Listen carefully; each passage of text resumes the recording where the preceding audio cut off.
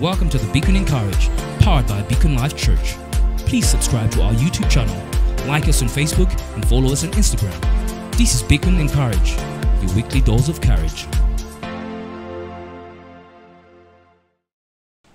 A very, very good morning, ladies and gentlemen. What a great joy to be coming your way yet again. This is the Beacon Encourage. I'm yours truly, Dr. M.D. Desire. We are powered by Beacon Life Church, and what a great joy to be coming your way.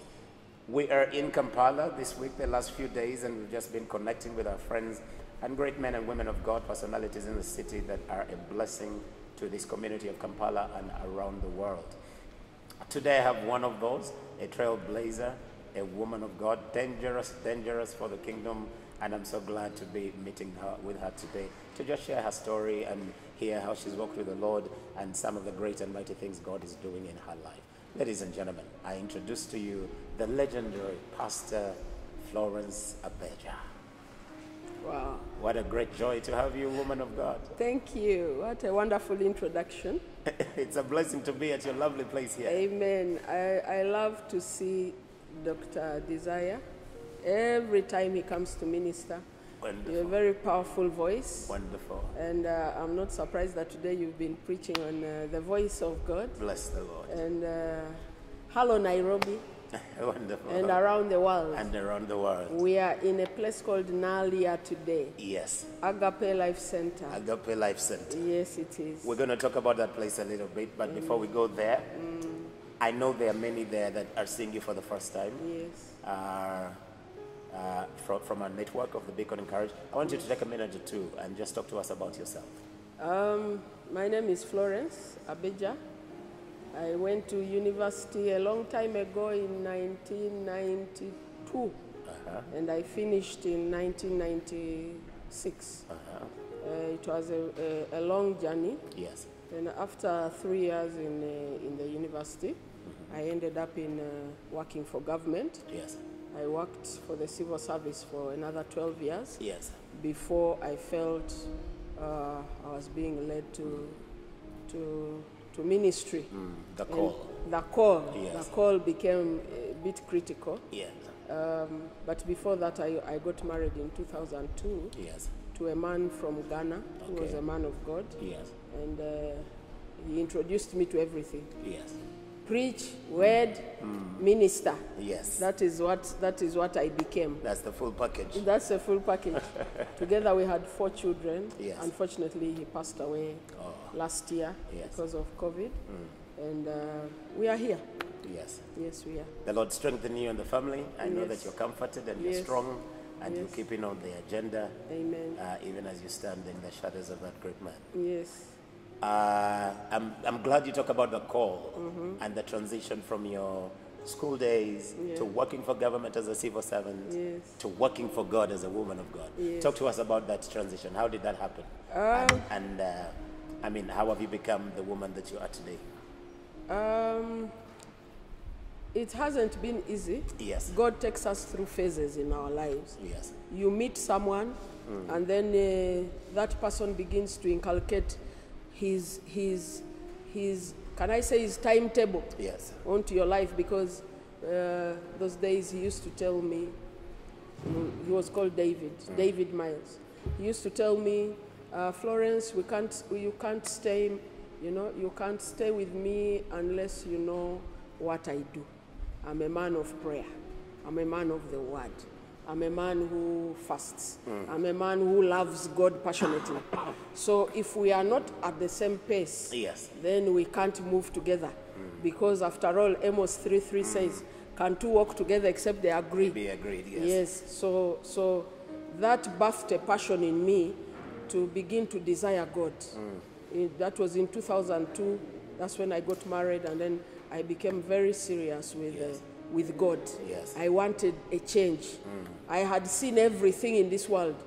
I don't know when you got married, Dr. Desire, but for us, when you're at university, you've seen everything. Yes. When you come out and you're working with the civil service, you feel like the whole world belongs to you. Yes. But at a certain point, you begin to feel a void in you. Is this all there is to life? Yes. Isn't there something better? And then God brings this dashing man, and when he comes, he begins to tell me about Jesus, and I accept Jesus as my Lord and Savior. Yes. And when I accept Jesus, and He gives me 4 wonderful children, and then our church begins in the sitting room, Yes. in our home, and after that we begin transitioning. We start looking for, you know when you are very passionate for God, you are also noisy. Yes. So the noise is causing people in the environment to say, no, we don't want people fellowshipping here. Yes. So we begin to cook our heads and we say, no, we have to leave that place. Yes. And we leave that place and we come to here where we are today. Amazing. Amen. Amazing. I'm glad you end that story with where we are today. Yes, yes. And you have such a beautiful, beautiful facility. Yes, thank you. I mean, it's a great joy for me because, as you know, I've been here for many years. Yes. And I've seen it before it was all of this. Yes. Today I come here and I'm just amazed and razzle-dazzled that Yes. the kind of massive work you have done. Yes. Let's hear the little story. And I'm sure you can't give the whole story. Yes. But you can give us a bit of icing sugar on the story of how you've transitioned Yes. from that growing look of a struggling church that most Pentecostal churches go through in the city to becoming such a magnificent building. Yes. Now, I just want to say God is a God of the journey. Yes. He's a God of wonders. If you stick with Him, Yes. where God met Moses in the wilderness, Yes. is not where they ended. Yes. They walked together 40 years. So it has been a journey, walking with God. The beginning was tough. It was tight. You know, in the making of a vision, Yes. you need people, you need a team that can believe in you. Yes. You need people who know where you are going. Yes. You need to keep speaking that vision. You need to show love to the community that Yes. you're in. Some people may despise you, but it's okay as long as you're sticking to the vision that God had for you. Yes. So we kept on moving slowly by slowly. But doctor, I think I just need to bring this to you. Yes. That without finances, a vision will always remain young. It Yes. will always remain small because you need money to make things big. Yes. You need money to have a beautiful sanctuary. Money answers all You things. need money for cameras. Yes, yes, You need yes. money to make the children happy. Yes, yes. You need money to feed nations. Even to bring on the lights. To bring on the lights in the building. Yes. Many churches have gone down because they were renting places. They were renting places, and when COVID came, they couldn't stand the heat. Yes. The money was too much. So God gave us a vision, and then we picked on an idea. We said, no, we need land. Yes. Since we are noisy the other side, Yes. let's come to a place where the people are not many, Yes. but they can grow with Yes. time. So we came to this place. The place is called Nalia.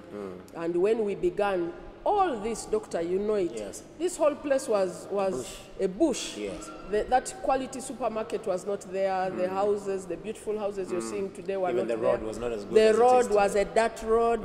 We would pray in the night. We would have a night, an all-night prayer, and there would be so much dust coming from the road.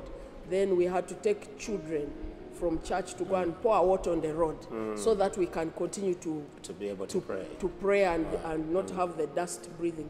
But how many of us know that a church is the light? That's true. And wherever a church the comes, beacon. it's a beacon. Yes, there is hope.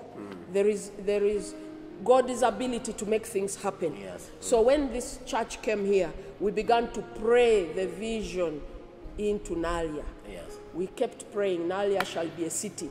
Nalia shall be a city. The city of the Lord shall come here. Yes. And slowly by slowly, buildings began coming and everything started going up and so on. And then one day the Lord tells us, I want you to draw a picture of the church that you want to build. Yes. And then put it up on the wall. Put it on the two sides of the wall. So we wrote the vision. We made it plain. We made a canvas. Yes. And we put the building there. Put it on this side, put it on this side. And we began to tell the children, pray. Every Sunday service when we came together, we stretched our hands to that building. We prayed, we fasted, we prayed. Lord, let it happen. Lord, let it happen. Let it come to pass. Exactly the building that we put up there is the building you're seeing Bless today. the Lord. Amen. Bless the Lord. And The power of vision. Yes, the power of vision. And the Lord told us one time in 2016, he said, build me a house. It was, I think, the whole of 2015. He would say only one word in my prayer time, Florence, build me a house. I said, what are you talking about, Lord? Where is the money? We don't have money. We don't have. Build me a house. Build me a house. I kept hearing that voice for the whole of 2015. And I said, okay, Lord, if you want me to build you a house, bring the money. So he said, you have the money? I said, no, I don't have the money. And he said, you see the land you have? I said, yes. If you sell an acre of land, because we had 2.5 acres of land here. He said, if you sold 1 acre of land, you will be able to build the sanctuary that you have been praying about. So we said, okay. We put out the word, and we said we are selling. And it took forever. We waited, but finally, someone came and gave us the money we needed. Bless the Lord. Amen. Someone gave us the money, and we began working like ants. We were working so hard. Yes. So hard. Within 2 months, we had this structure. Bless the Lord. Amen. Hallelujah. And then we began finishing it slowly. That's what you were talking about earlier. That when the finances are there. When the finances are there, then vision will be accomplished. Yes. Yes. So we began to build, finished building, and we are still putting in a few things here and there. Yes. And we are hoping that this will be a place, a beacon, like you were saying, a place of hope, a place of restoration, where people can come and pour out their hearts to God, and God can heal them. Bless the Lord. Amen. Wow, you've done so well. Amen. Powerful story. Amen. Even that testimony you just shared. Yes. Because there are many that will sell that acre and God do many things with it. True. But to be able to reinvest in the kingdom. Yes. And to be able to raise a place like this. Yes. I mean, that's a heart and passion for the kingdom. Absolutely. All right, now that we're talking about Nalia, can we talk about your influence in this community? I know that you've already shared how over the years the vision has gathered life around it, and development has come, and you know all of that. But let's talk about the people, the many young people you minister to, the families you minister to over the years, the impact of your work in Nalia. Yes. Yes. It's amazing that we are one of the first churches that came here. Yes. And when we came, we submitted ourselves to the authorities that are around here. Yes. We have estates in this place. There's the Nalia estate. We have beautiful houses in this place. Yes. But how many of you know that evangelizing in those gated houses is not easy? Oh, yes. So at one time, we decided to have a TV ministry.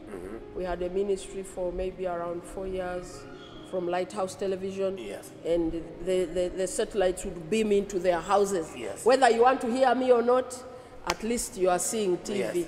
And some of them would come and say, oh, I pray from All Saints, but I saw you on TV. Yes. And then they would come and be a part of our congregation. Our church is really youth. Most of the people are the youth, because I have young adults. Yeah, the young adults. I'm very, very concerned about the children, because if we raise them upright, then we have a right generation. Yes. So we always have programs that encourage the young people to take over. I'm getting to 50. Congratulations. Congratulations. So unlike you who started ministry when you are young, for us we started when we were old, at 33, 32, 33. Yes. So maybe we don't have a lot of work to do, but from what I hear, even Joyce Meyer started at 40 something. Yes. So we are all there trying to do that thing. Yes. Yes. And we will be amazed how much can be accomplished in a year or 2 or 3.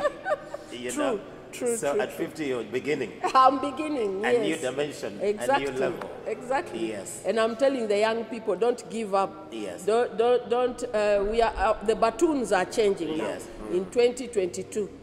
It's our year of moving forward. Yes. We are moving forward. If I'm 50 and you're 30 and you're 17, what are you doing there? It's time to seek the Lord. Yes. It's time to offer yourself a living sacrifice. Yes. It's time to love God some more. Yes. Do something. Before you go out of this world, let your name be etched in the books of I don't know, the book of Acts. somewhere there at the end that and so accomplished this. Amen. It is our desire to see the youth growing up and becoming big people and doing greater things for God. Amen. Yes. Bless the Lord. Amen. Wonderful. I want to ask you a testimony question about some things God has done in your life. But before we even go there, you mentioned about how your husband is going to be with the Lord. Yes. What's that transition been for the family, for the children, for the church? This is your mentor, this is your husband, someone you've walked with. All of a sudden he's not there anymore. Big loss from the COVID season. But as the Lord comforts you and gives you direction and strength, what can you talk about that to those that are watching you? You know, my husband used to live in London.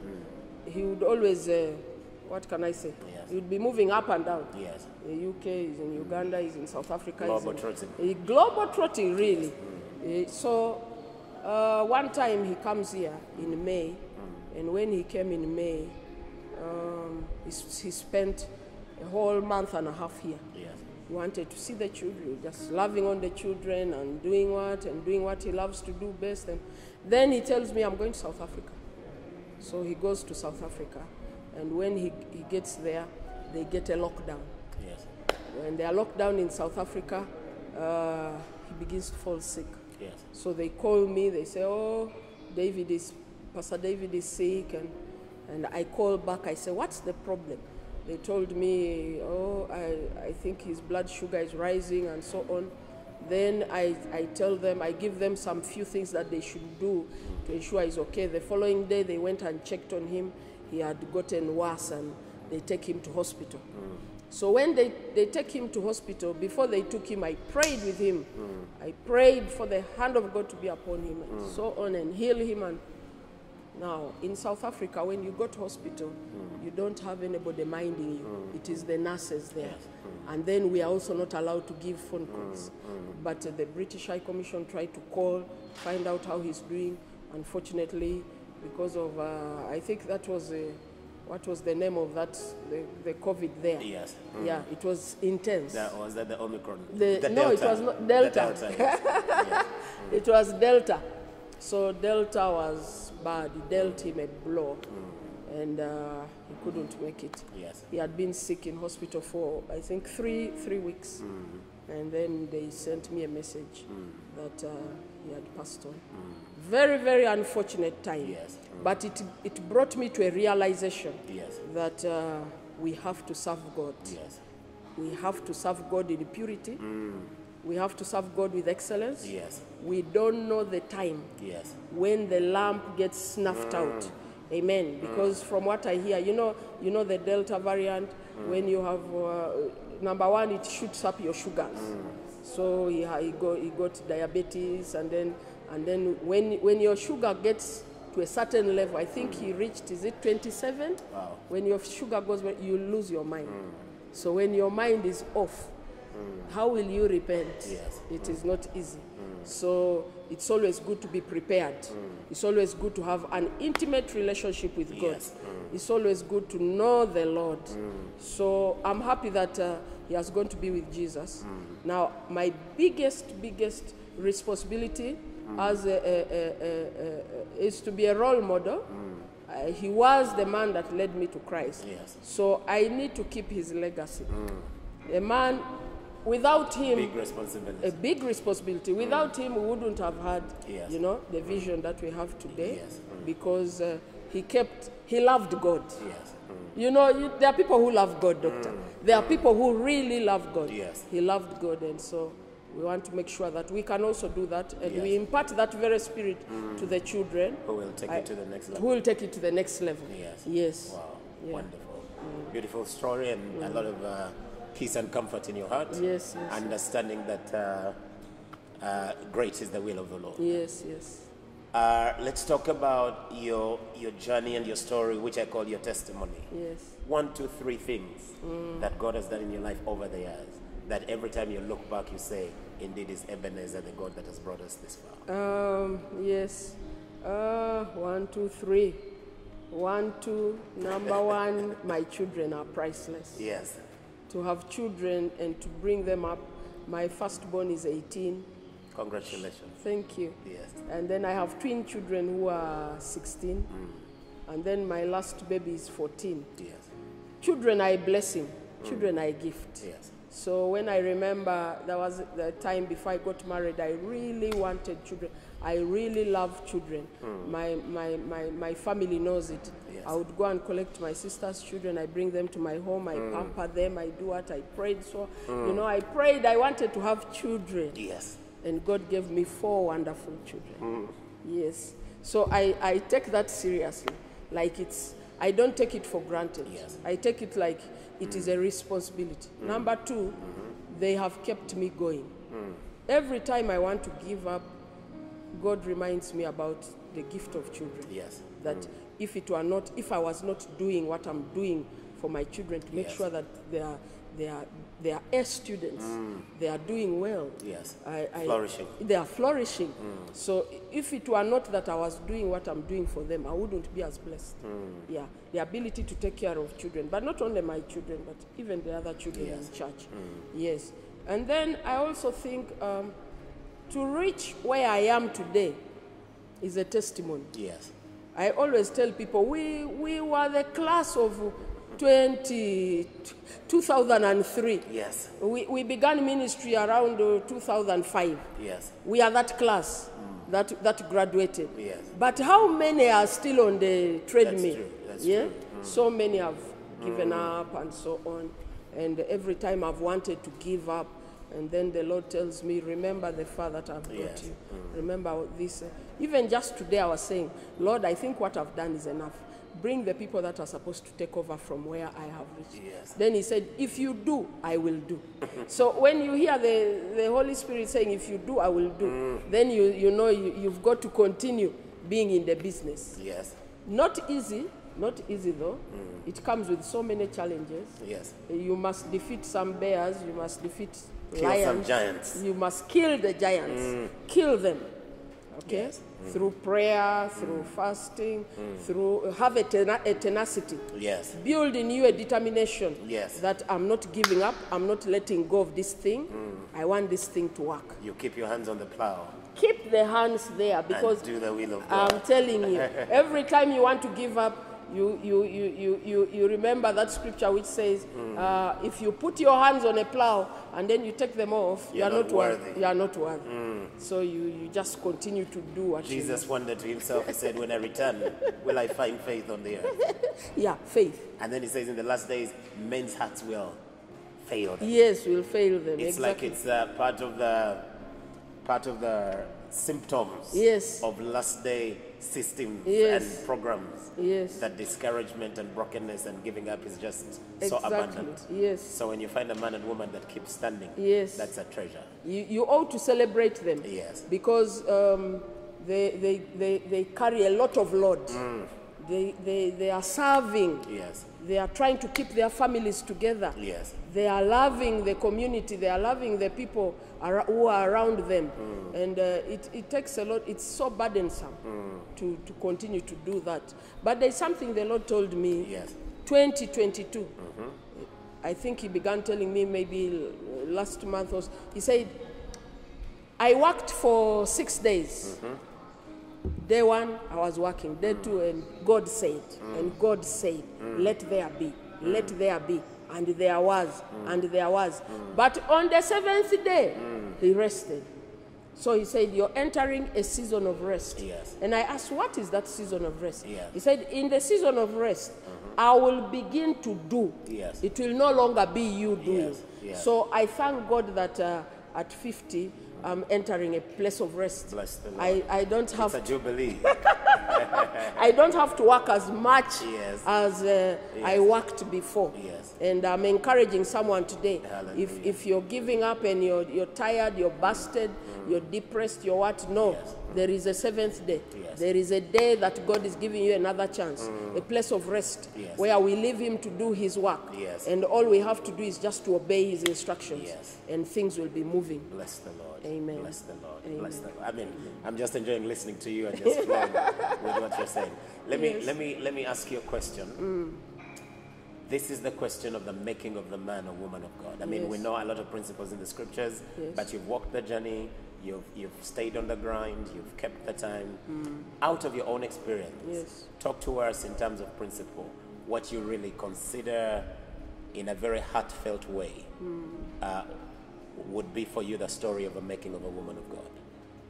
There are some young people, they are 18, 20, 25, and they look at you and they want to be you. They want to speak like you, they want to preach like you, dress like you.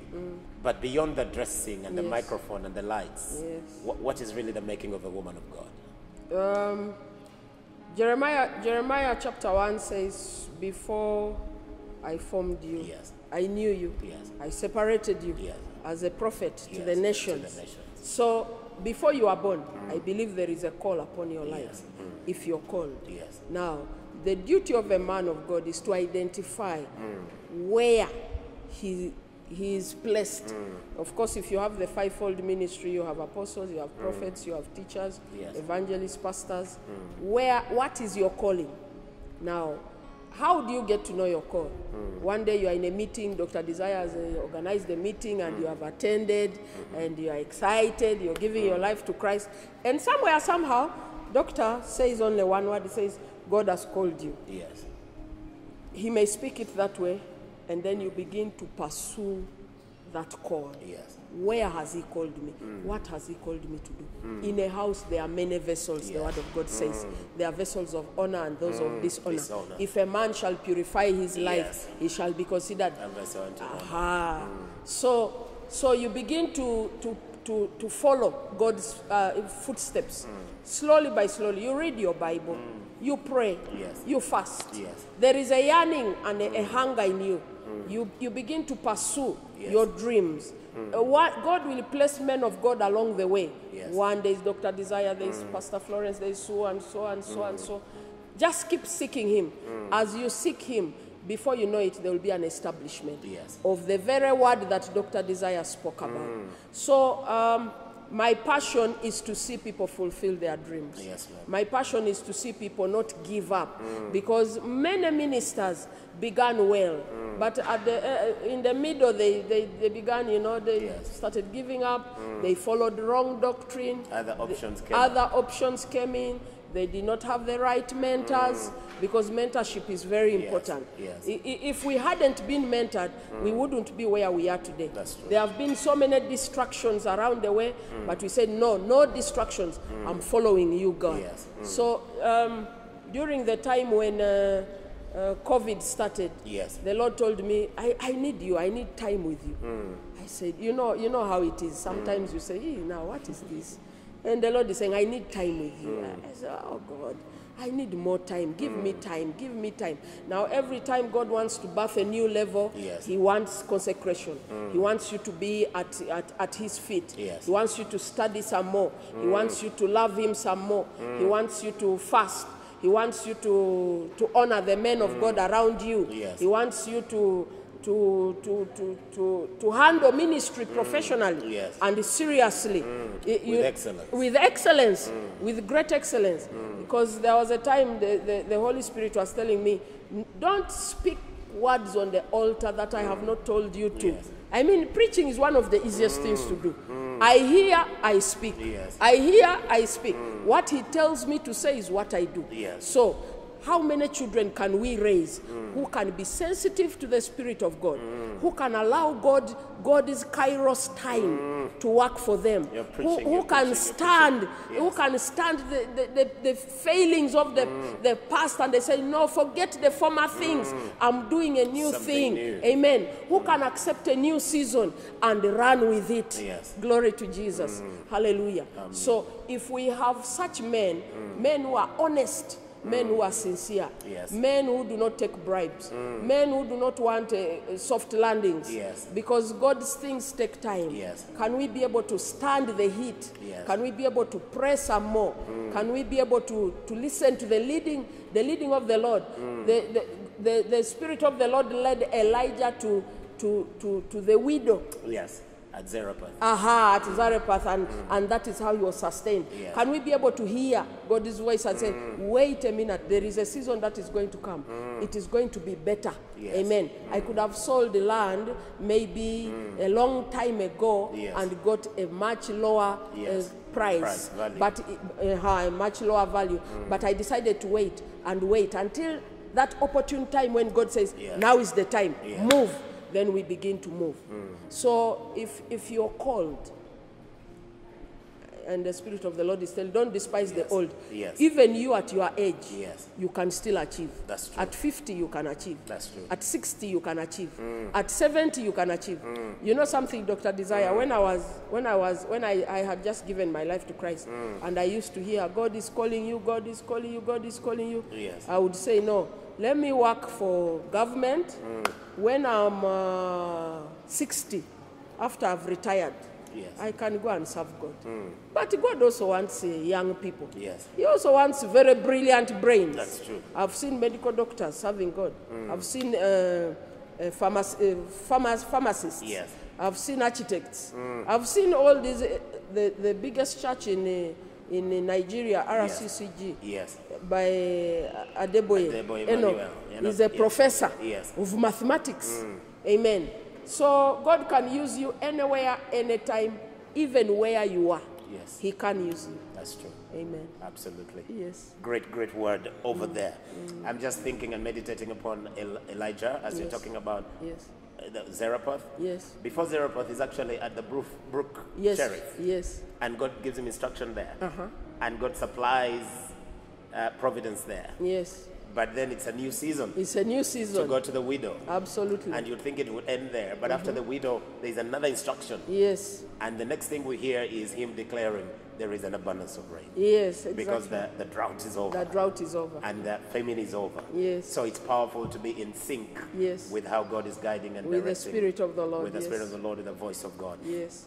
We were blessed to be ministering at your church this morning. Amen. With our team here and to see what God is doing in your life, teaching on the voice of God. Yes. I mean, you sound to me like a voice in the land. Yes. Now, I know you are doing an incredible job in Nalia here, but that, of course, in proxy goes to around Kampala, around the country, and around the world. Yes. What do you feel God is doing in this season?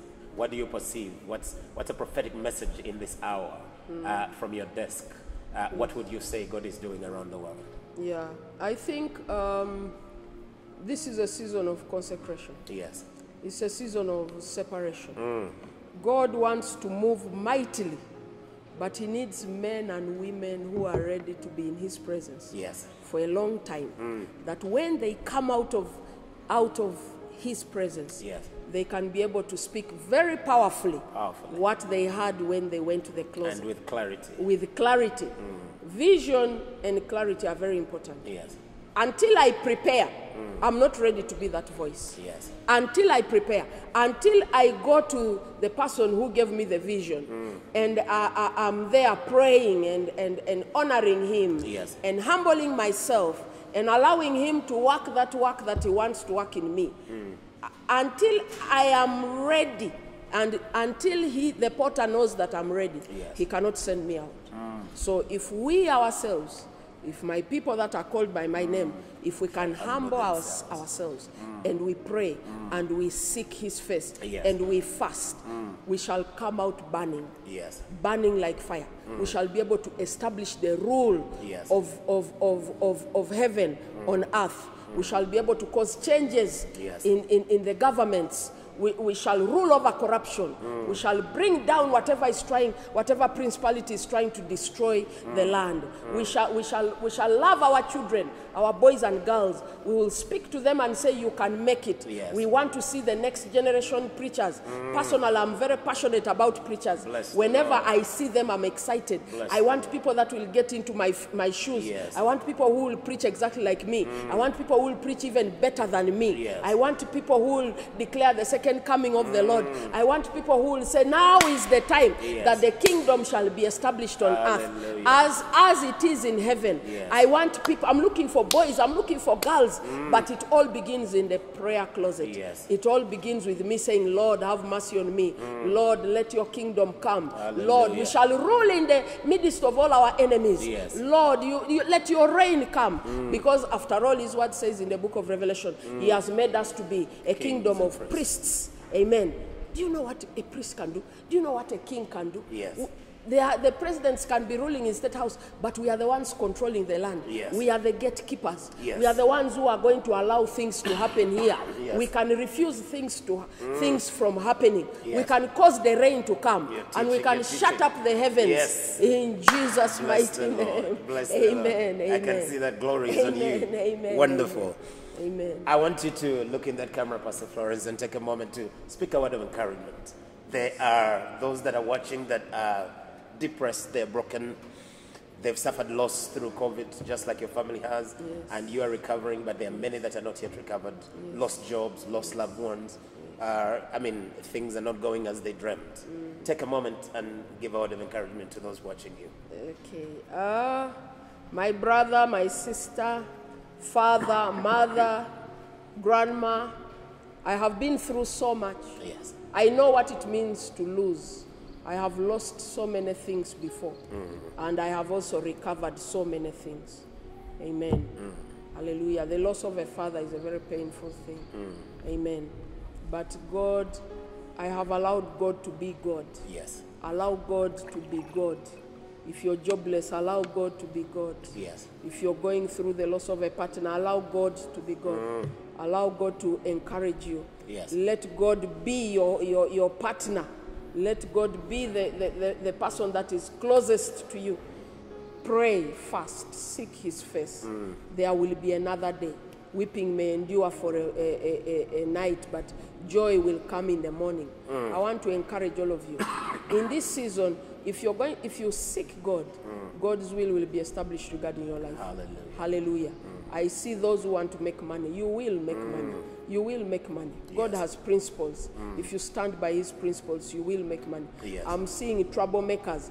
There was a time I was listening to Matthew Ashimolo. He said there is no second chance for troublemakers. Because the book of Nahum chapter 1 verse 9 says that, what does he say? Afflictions against us shall not come for the second time. So troublemakers, don't cause any trouble. They will not cause trouble in your home. They will not cause trouble in your family. In the name of Jesus. Amen. Hallelujah. Those of you who have your marriages, I want you to get closer to your partners. Support your husband. Love him. Honor him. Pray for him. Do not despise what God has given you. You know, Dr. Desire, before that, you know when you see a father figure, you see the father of your children, a husband. Sometimes you're so proud. You know, you also, okay, you know. But when they die, it's like suddenly your eyes are open. I will never see this person again. Why wasn't I better? Why didn't I love them more? Why didn't I forgive them? Why didn't Lord, I can do anything if you can bring them back, but they're already gone. Too late. So I'm always telling the married, you have your husband there, you have your wife, keep them. There is no point in changing partners, no. Keep the husband or the wife that God has given you. And together grow your children and become a big tree. And then God will take the honor and God will take the glory for the establishment of your life and your family. In Jesus' name. Amen and amen. You've indeed spoken like a mother in Zion. Bless the name of Jesus. Amen. Ladies and gentlemen, this was the Beacon Encouragement. We're talking to Pastor Florence Abeja here in Nalia, in Kampala, and what a woman of God, sharing her heart and telling her story, her testimonies, and her journey with the Lord. I've been blessed. I know that you've been blessed as I have been, and the Lord keep you refreshed. I'm going to ask you, Pastor Florence, take the last few minutes in that camera and just speak a blessing over those that have been watching. I know this is going to be online and it will stay there for a long time. Just prophesy into somebody's life and speak hope and healing. Amen. In the name of Jesus. Amen. Hallelujah. I'm just going to pray for you.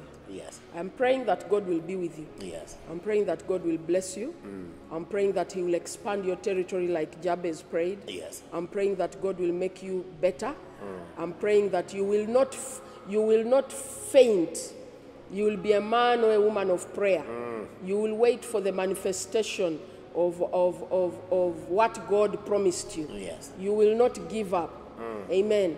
I'm praying that your destiny shall be bright, In the name because of the word Jesus. of God in the book of Proverbs says the path of the just is as a shining light. Yes. It shall shine ever brighter and brighter until unto the perfect day. that you will be perfected. Yes. That miracles will flow in your life. Yes. That there will be new beginnings. In the name of Jesus. For those that are starting ministry, I pray that you'll have a wonderful foundation, that you'll be rooted in the word of God, that you will not give the enemy any space, Hallelujah. that you will encounter giants, but the giants shall fall. In the name of you will Jesus. not give up like David. He said, I'm a man after God's own heart. Yes. You'll be a man after God's own heart.